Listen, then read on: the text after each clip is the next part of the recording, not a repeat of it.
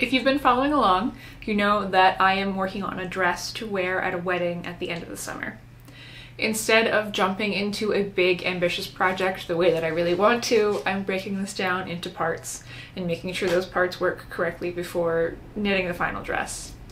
In the last video, I drafted a pattern for a two-gored skirt that fits kind of like an A-line skirt, and it went pretty well, but it's got some issues with the hem. So in this video, I'm going to fix those issues and then knit a fuller four-gored skirt with the resulting pattern. I'm working with a great quantity of fingering weight bamboo that I got from Color Mart. That should get me through the prototyping phase of this project. I love the way that this yarn drapes. Okay, let me walk you through how I'm fixing the skirt pattern. The problem with the first skirt was that the side came to a point. So we have our trapezoid panel, and then when you attach another trapezoid panel to it, you wind up with this point here, and I don't want that in the final garment. If this were a sewing pattern, we would just round out these edges and then make sure that this seam here made sense. But because this is a knitting pattern, I'm going to add short row shaping to the bottom. So it'll shape down like this and then across and then up, and we'll wind up with a shape that's something like this, with these being short row shaped. The way that we're gonna do that is we know that we have a trapezoid here, and I want this to be a right angle, but it's not right now. And from my pattern, I know what the decrease cadence is on this side. So if we were just draw a right angle here, I know what this angle is from my pattern. So I can just take this triangle shape, if I were to flip it down, and as long as these two angles are the same, this here will be a right angle.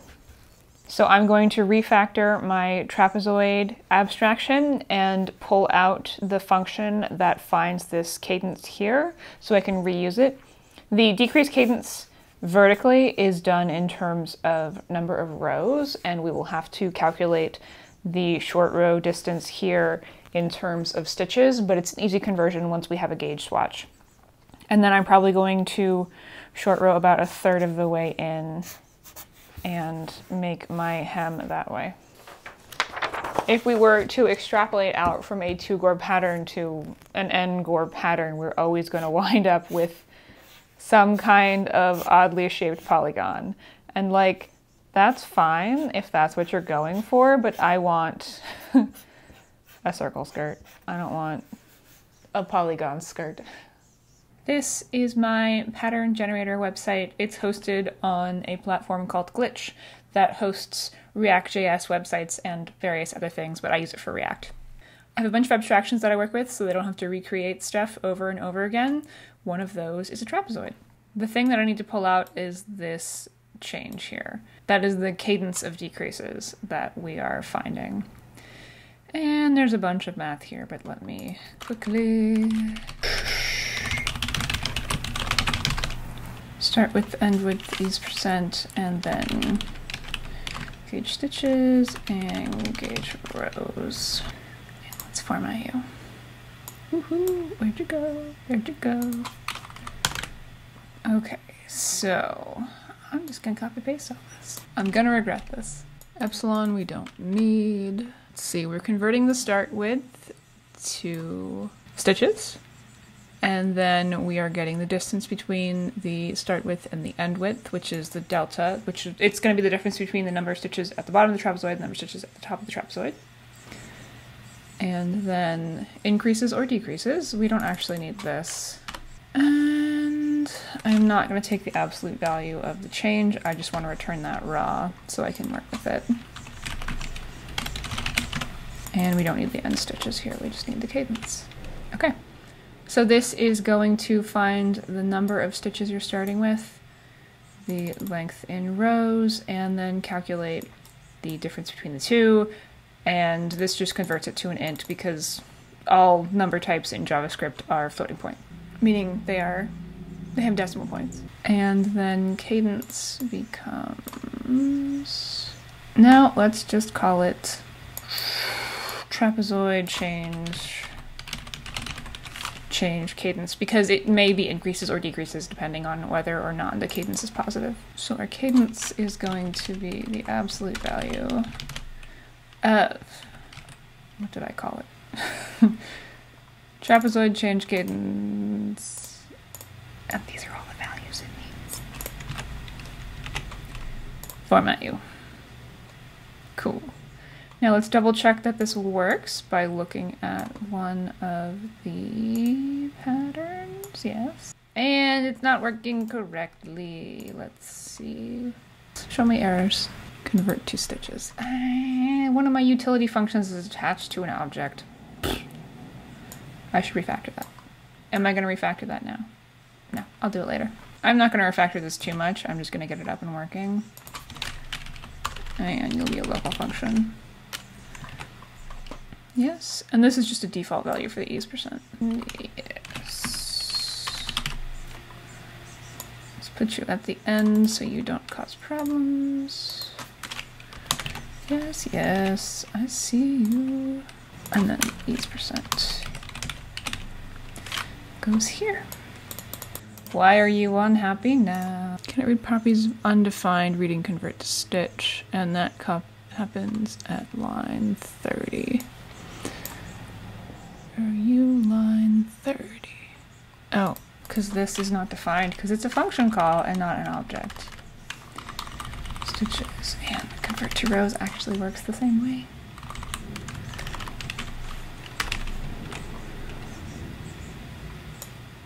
There we go. All right, close you for now. And the gored skirt works correctly again.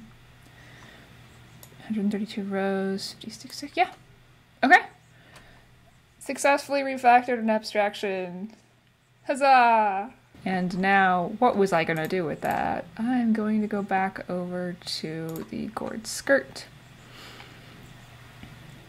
And then inside of here, I need to decide how I want to do the shaping.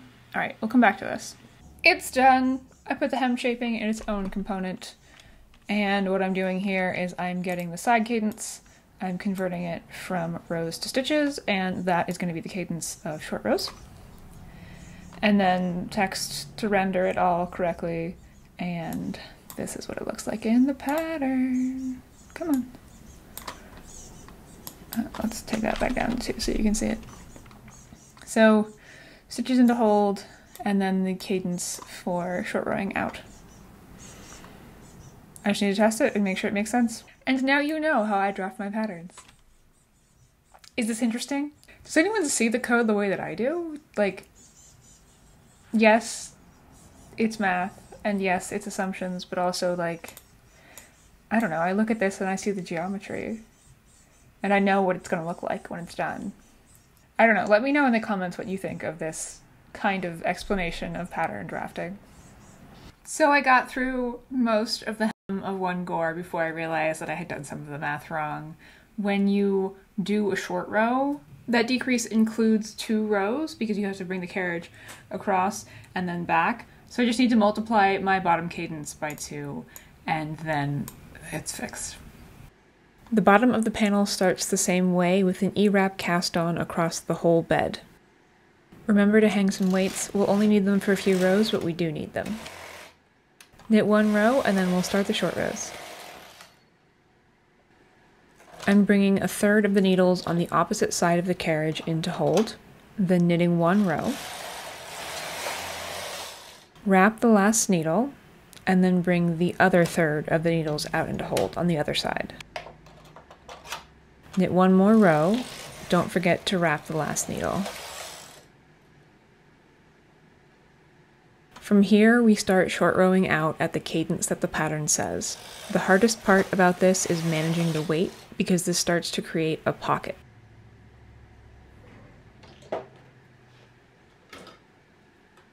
You may need to get creative with this. I'm using weights from my bulky machine.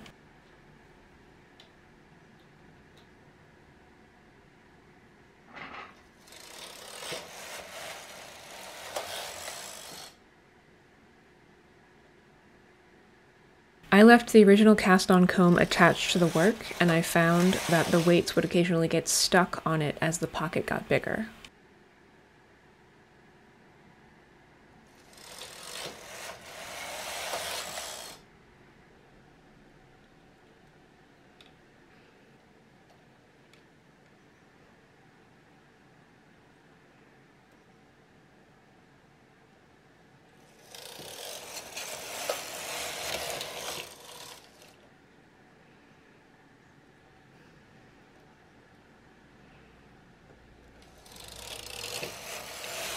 This process continues until all of the needles are back in work.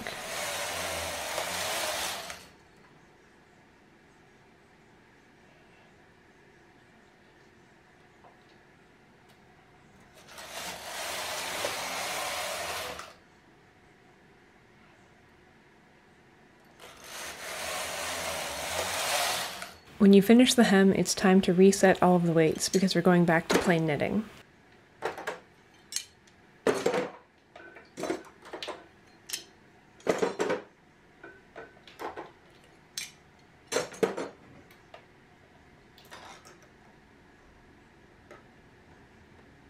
Make sure they're hung evenly along the bed, and don't rely on the original cast-on comb. It's not going to make any sense anymore.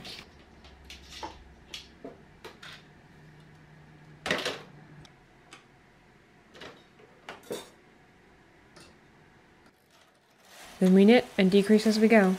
This skirt doesn't have any hip shaping because it's already going to be big enough at the hips.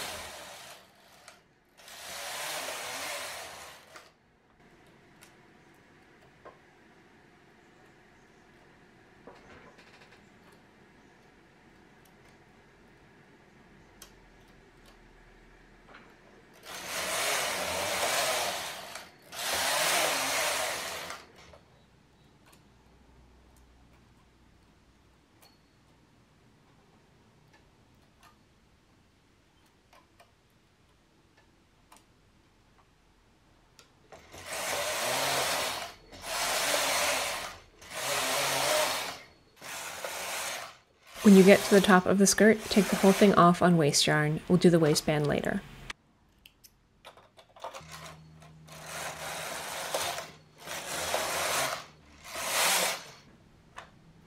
And we'll need 4 of these. Rehang as many panels as possible back on the machine. For this skirt, that's going to be 2, so I'm starting at the center. This goes much faster if you can pick up multiple stitches.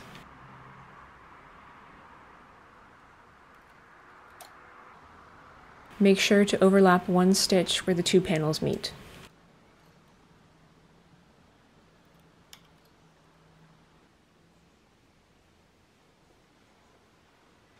Now, don't do what I did here. I completely forgot to add weights. Luckily, I caught on after a few rows. Nothing bad happened. Even if something bad happens at this point, the waste yarn is still on, so you can take the whole thing off the machine and redo it.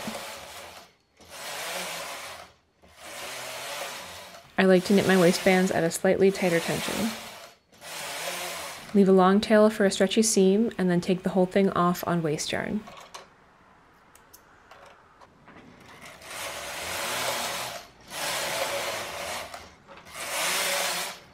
Here we go. I'm starting with the waistband seam. This is essentially a Kitchener stitch into the back of the top of the skirt. It's easier to see what you're doing with the waste yarn in the skirt. This takes forever, and I always wonder why I do it, but it's a really nice finish and a very stretchy seam.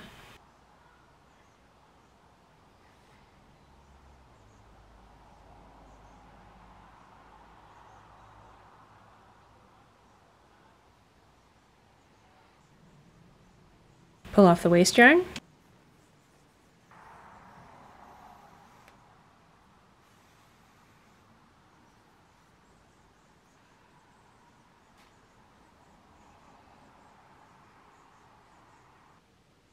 Then mattress stitch the 2 gores together at the center.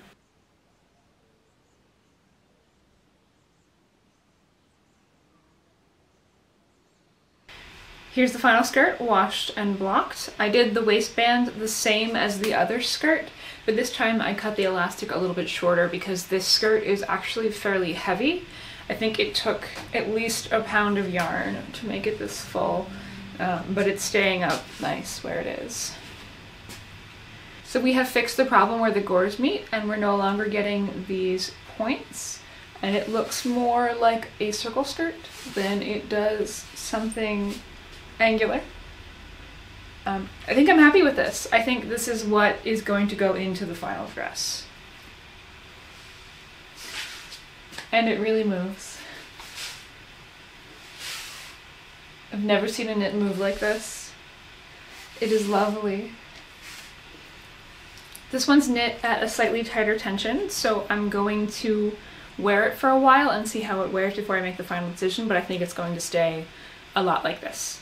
Yeah, the pattern for this is up on my website, though I'm updating it as I go and it may not still look like this when you get to it. This is just the skirt part of the dress that I'm making to wear to a wedding at the end of the summer. So subscribe and stick around to see the rest of it when it's finished. I'm going to start working on the top and we're going to see how that goes. Thanks for watching. Happy knitting!